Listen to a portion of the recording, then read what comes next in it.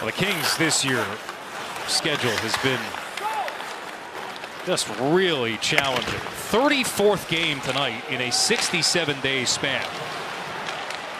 Dangle from Meier, shot, they score! Kevin Labanc blasts it home, and the Sharks take the lead. And if you just been, I mean, I can tell it was going to happen. It's just been going that way. The last 3 or 4 shifts, I'm not talking about glorious opportunities, but it was shifting.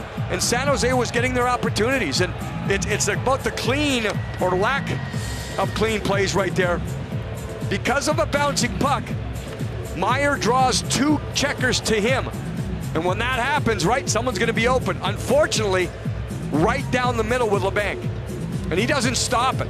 He recognizes the fact that out of nowhere, you get the opportunity. And that opportunity is right down the middle of the slot, one-timer, and the Sharks have a 1-goal lead.